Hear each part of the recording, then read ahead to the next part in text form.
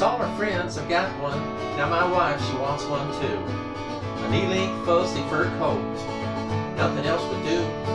She said she looked real classy, made me proud of her. If I just break down and buy her a fur. Well, it got me to thinking, how am I gonna swing that sort of deal? The Lord knows I can't afford it, and it's wrong to steal. But the problem finally solved itself like a bolt out of the blue. Jumped right out in front of me on Highway 22. Now that big old German Shepherd, my heart did not see. Now he's in dog heaven, but his hide belongs to me.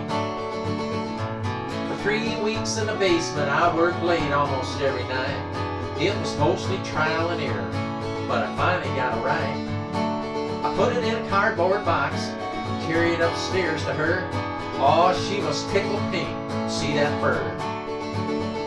Now she's got a fancy fur coat, reaches all the way to her knees.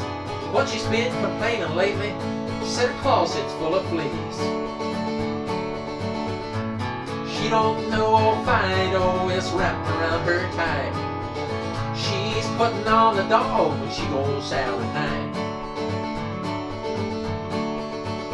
Well, she's been depressed here lately since I backed out over the cat.